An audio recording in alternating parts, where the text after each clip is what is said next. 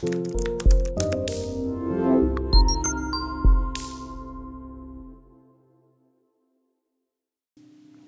guys, and welcome back. In this tutorial we're going to take our projectiles that we made and we're going to affect the way it aims, and we're going to have it head towards the crosshair on the player's screen, as opposed to just where the gun is actually pointing. With this we'll also have a little bit of a gravity effect, which will give our bullet some fall off. So we're going to go into the military weapons and we're going to open up our rocket launcher again. So what we're going to do is this out a bit, and we're going to add some math in here, which is going to change the direction at which the projectile spawns. So the first thing we're going to do is we're going to take our player character and we're going to cast to them.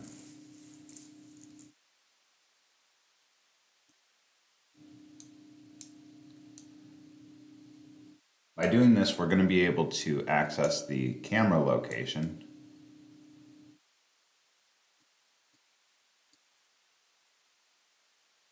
We're going to get first person camera. Sorry, not that one. There we go. And just to make this a little easier to view, I'm going to break off some of these. Okay, so we're going to get the first person camera. And from that, we're going to get the world rotation. So what this is going to do is give the angle that our projectile should spawn at. Next, we're going to take our arrow, which was our location on the rocket launcher where the projectile will spawn, and we're going to get the location of that. So get world location. At this point, we have a location and an angle, and we need to combine those things together. So we're going to use a addition. We're going to put the rotation. And we're also going to make a transform, because that's what we need to feed into our spawn projectile. We're going to use the original rotation from the camera.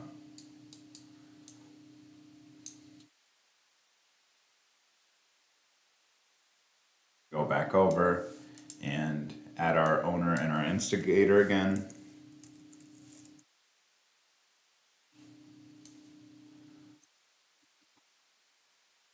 Plug our transform into the creation of the spawn. So then let's go ahead and copy all of this. Save that, and then we'll open up our pistol to make sure we do the same thing.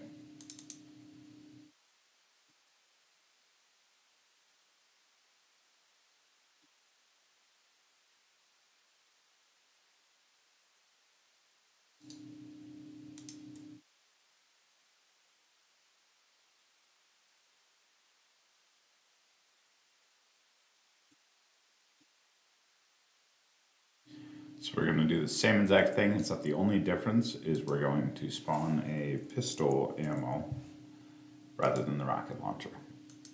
Let's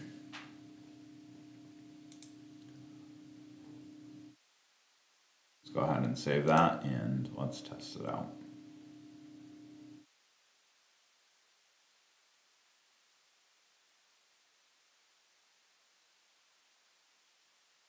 All right, so now we have our pistol in the hand, and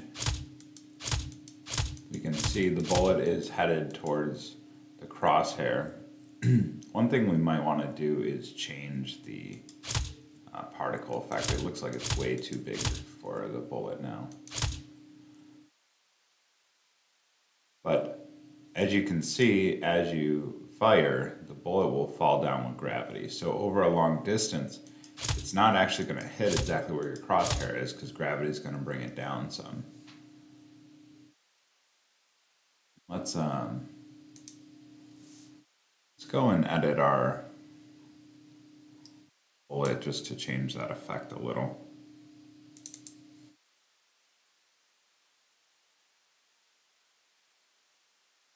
This is our particle system. Scale it down a little maybe.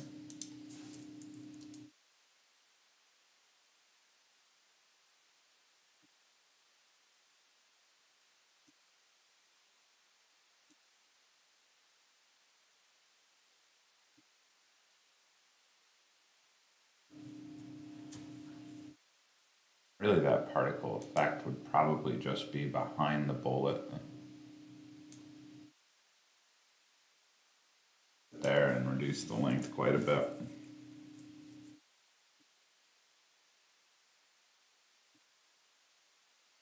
That might give a little bit more of a, maybe even a little more.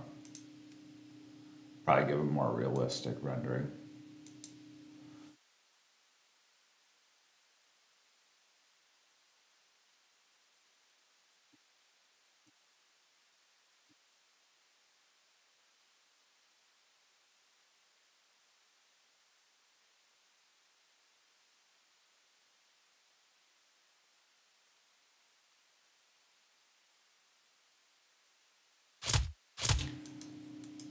That's a little bit better for our bullet. We probably want to make it even smaller, but let's switch over to our rocket.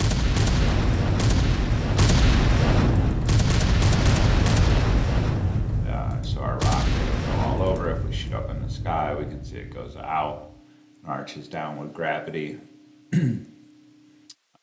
Should explode over there, except our world isn't big enough for it to actually explode. The end of our world is right over here.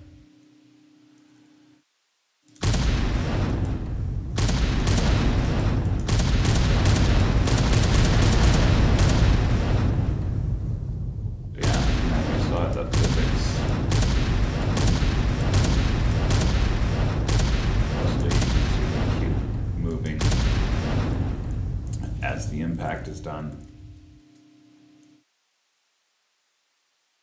Just going to go and edit that particle system again. Let's make this even smaller. 3, 3, and 1. Side a little.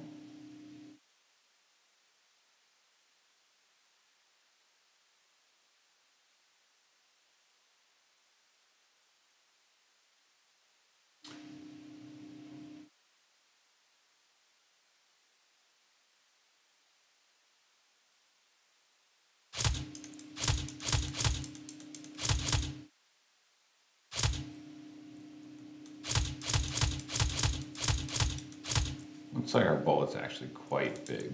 Maybe scale down the whole thing. So 0.25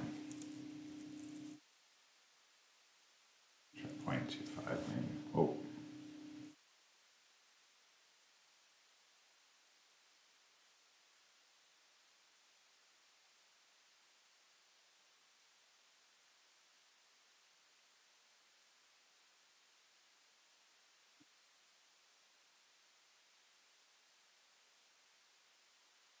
At 0.05, and let's fix the particle system.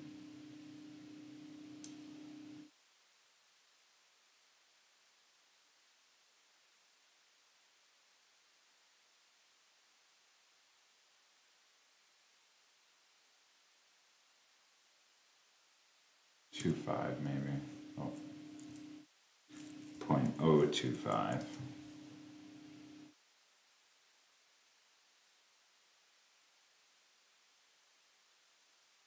What I was going for.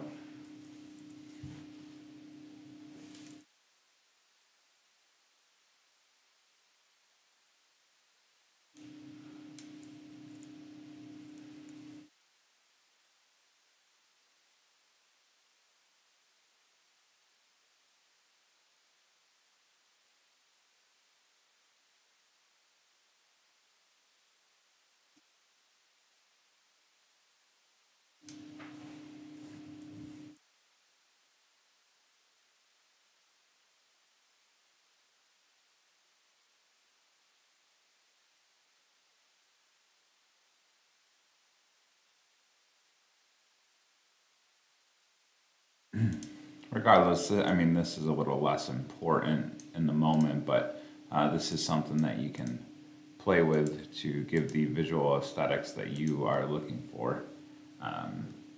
It's just one of those things that you got to fiddle with and get it to exactly what you're looking for.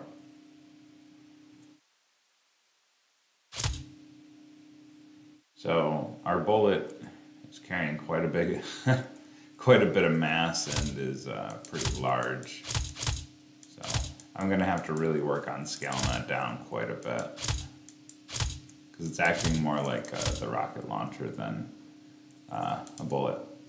But regardless, that's the sort of effect we're looking for, and I'll just have to continue playing with that. But thanks for joining me, and see you on the next tutorial.